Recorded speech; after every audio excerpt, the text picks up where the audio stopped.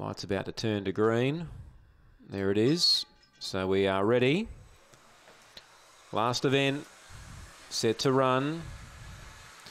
And racing. Zinfandel Oompa actually began the fastest here. She's fired up, tries to keep it out. At this stage, Zinfandel Oompa can't quite clear. She's fired up and they go together. Oh, they both tangle up.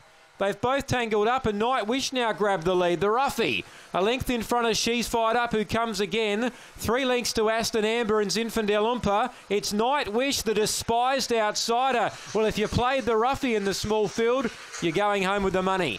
Night Wish first. She's Fired Up second. Aston Amber third. You wouldn't dream of it if you tried. Zinfandel Oompa tangled up, ran last to the 4 at $1.30. Well, Night Wish. Wally Harkins has got the result here. The outsider of the 4-dog field.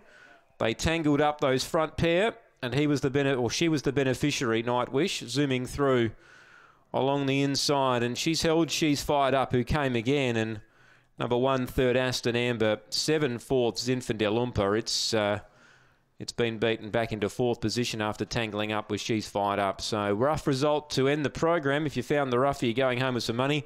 8-3-1-7 on the last here from Murray Bridge tonight, Paul. I'll bid you a good evening. Shoot the all clear down the line, and I'll rejoin everybody again later in the week from the Panola Gallops later on Friday this week.